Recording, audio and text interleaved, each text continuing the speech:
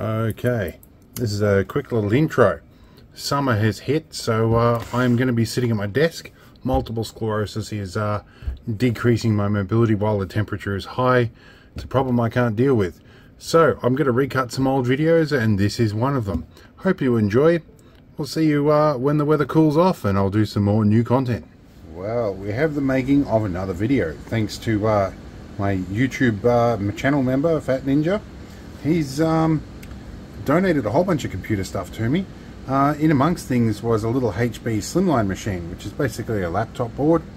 We've managed to whack 32 or 16 gig of RAM into this, and we've replaced the NVMe SSD with an NVMe SATA adapter. We've removed the Wi-Fi Bluetooth card for the time being. We'll put that back in later.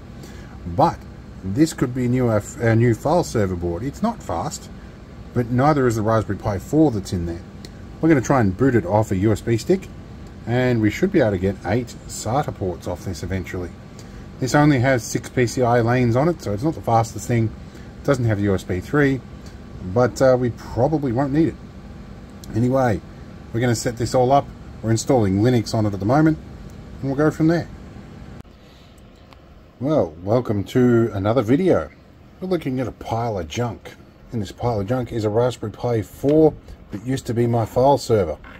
I did try and upgrade it to a Raspberry Pi 5 and put an NVMe hat on and put a 6-port NVMe SATA adapter. It didn't work.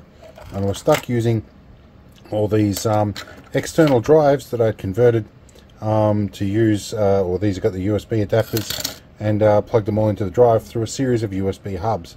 Not the most efficient way of doing things, and it was very, very jank. I've upgraded my file server now. It's still jank, but slightly better. So, thanks to a YouTube channel member, Fat Ninja, he's donated quite a few different bits and pieces over the years, but he gave me this little HP slimline machine, which I robbed the motherboard out. And it takes 19 volts in, but it had a whole bunch of interesting little things, like it's basically a laptop board. Took laptop RAM, had an NVMe slot, a whole bunch of other things going for it. But crucially, it would understand that 6-port SATA adapter, and it was small enough to fit in my NAS box. So I did an upgrade. Bit of a janky one, but I did an upgrade. Let's go check that out. So, say hello to my shiny TV here. This is my file server, which is an old DVR rack. Now, there's a few things I need to do with this to finish the upgrade, but we're going to have a look because people keep asking. So that bright light is from the motherboard there.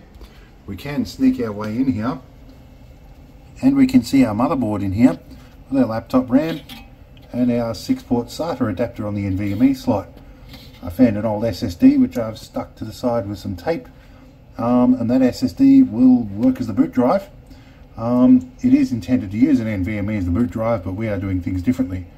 You still have 2 additional ports there, so we can get a total of probably 7 NAS drives on here.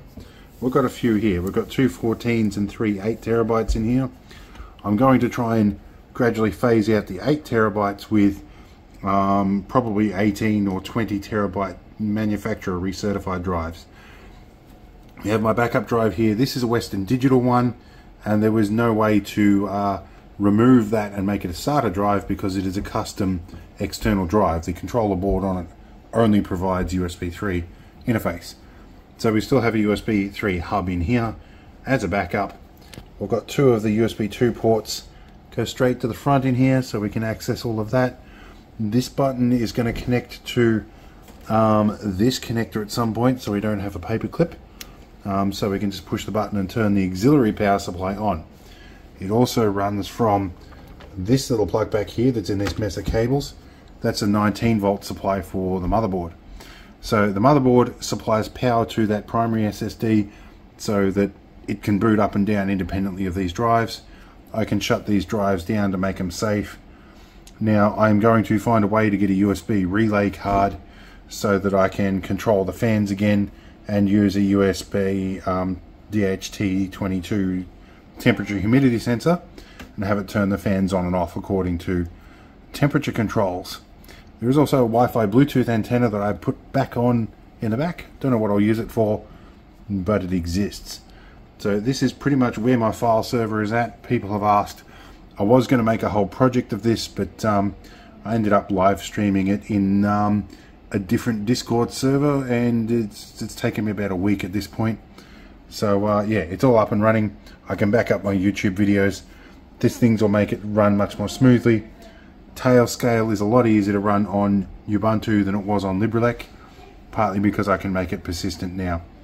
Anyway, we'll see you all later, and yeah, we'll probably come back to this in detail if enough people are interested. But that's my file server. That's the updates on that.